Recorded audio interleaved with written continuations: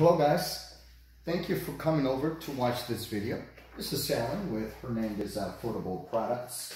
On today's video guys, came across this HP monitor. I actually liked the design of it. Personally for me, when I had it in the table and I was working with it on another computer, I really like how it sat down on the table. It really has this simple, sleek, not too thick when you look at a design overall. And I was very surprised to, you know, the color options and the display itself. It was pretty decent. So subscribe if you're new here. I do product reviews like this on different products, computers, tablets, anything that I'm either working on for my IT business or products that I'm just sort of sharing with you that I'm keeping, that I got from me or a customer. And so you'll get a lot of that in the channel, guys, so make sure to subscribe. And for those of you who've been watching some of my videos, thanks so much for tuning in to another one. This one is going to be interesting. If you're looking for a monitor, you don't want to spend too much, you may like this one. So let's jump right in, guys. All right, the very first thing that I personally liked about the overall design, guys, is that it's completely black. You can definitely see that from the beginning of the video, from the front entirely, all the way around it. Everything is completely black. I thought that that was very unique. There's no need to, you know, give it a color combination and then you might regret that choice later. But overall, black completely, I personally do like. And then especially when you have the LED light right here in the front indicating that it's on, that really looks well with the black. Me though, as far as design goes, wasn't really too thrilled with the HP logo. I'll bring you a little closer. It's one of those flat written color on there, painted whatever into the surface, and not one of those you know, those really high, elegant looking sort of logos you see on some of their HP products. So again, not a big deal. You still have it in the front, but you know, give me something a little bit more fancy. Something that I thought was pretty unique too on the design. You'll see all around the edges. Maybe you can see it from that angle. If not, I'll try to rotate this very carefully, slowly. But you'll see all around the edge, it has this unique separation. You'll see it if I bring you a little closer from the screen and the actual, you know, frame, the bezel itself is different. So that's pretty cool there. But overall, when you look at the thickness of the monitor, looking at it from different angles, it's not thick at all. One other thing that now that we're talking about design and first impression pretty quickly, the stand I think was good. At least for me, and many others may agree with this, I do like a monitor to have this open space here so that you can maybe put some things on there and at least have enough space to allow you to do that. And this definitely offers that big enough space for you to put some notes, some sticky notes or whatever, you know, some of your little notepads, whatever you use in the office. Definitely that would do the trick.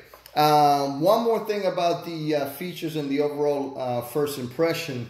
It does do the tilt on the monitor. That's pretty much all it does, right? Forward and backwards, which I think is enough for some people.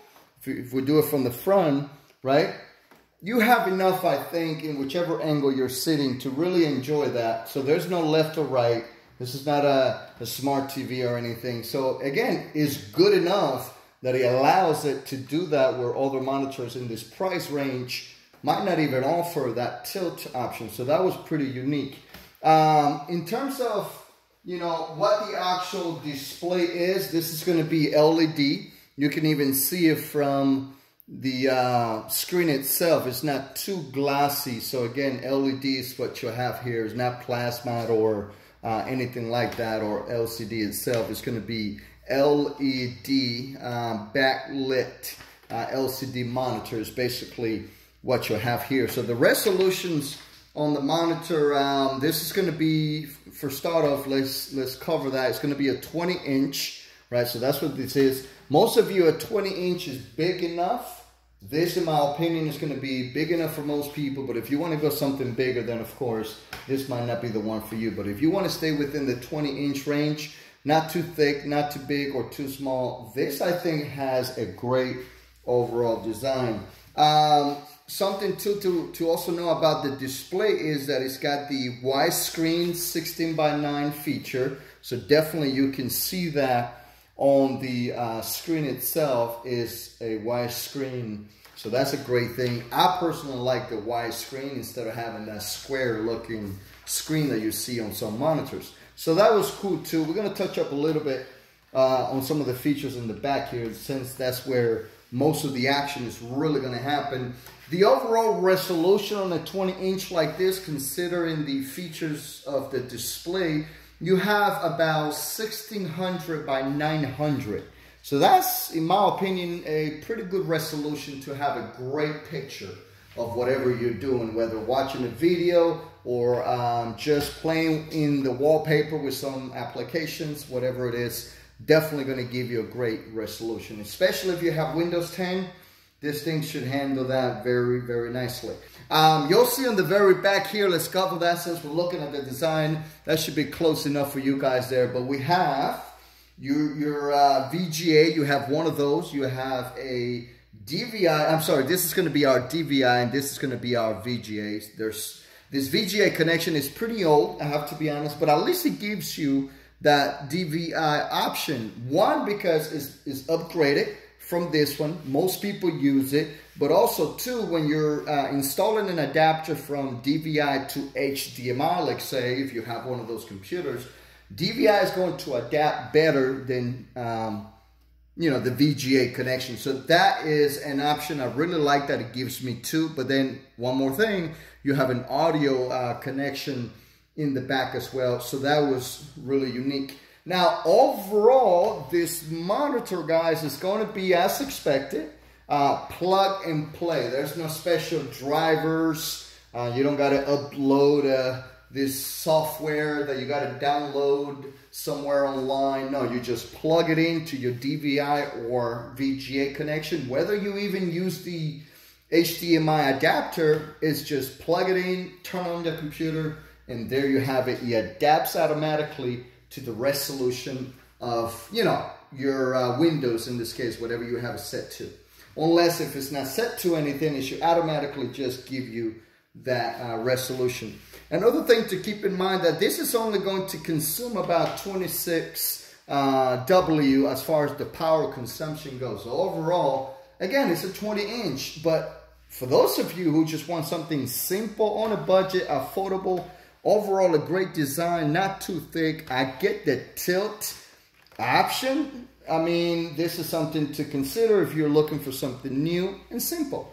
This is something that you might like. So always look at the links in the description, guys, because the offer changes depending on if it's on Amazon or if I have it personally or somewhere else that, you know, has a good offer. But not just that, a lot of times these things sell out and there might not be any more on one of the different marketplaces, but I take you directly to where they're at to make it easier for you. So if you like this monitor, any other product, any other video that you watched, look at the links on the description if you want to get one for yourself. Let's wrap it up here, guys, and some of the user controls. Very, very important on a monitor. Personally, and a lot of people definitely will agree with this, is what are some of the options that I have to play with the monitor when I'm changing it around. So as far as the options go, you'll see that on the bottom here of the monitor.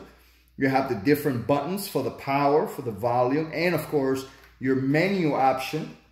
So all that is right there in the front, and you don't really see it, which is another unique thing about the all black design, where to me looks seamless. There is nothing on it other than the LED to the right. But some of the key controls that you have is the brightness, the contrast, the positioning, right? The temperature.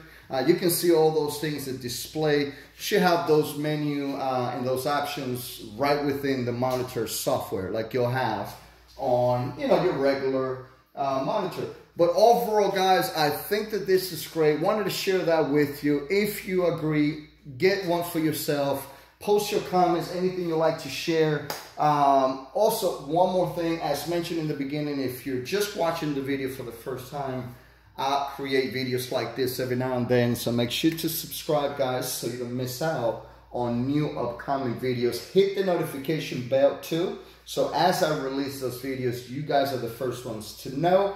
And as always, thanks so much for watching. Look forward to our next video.